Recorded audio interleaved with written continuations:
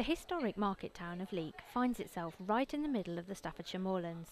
It's just 10 miles away from Stoke-on-Trent and even shares the same postcode, but you couldn't find two more different places. Unlike the industrial characteristics of Stoke-on-Trent and its potteries, Leek is known for its sought-after antiques and crafty produce. Although some locals are opposed to the idea, campaigners in the Staffordshire Moorlands are fighting to change their postcode from Stoke's ST prefix in an eager bid to disassociate their towns from the big city. I don't see a point, everyone's used to it.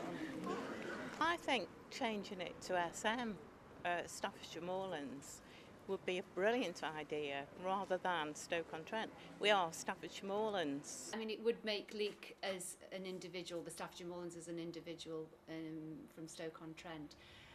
The only issue would be obviously what costs would be involved. Stephanie Morris, Staff Live.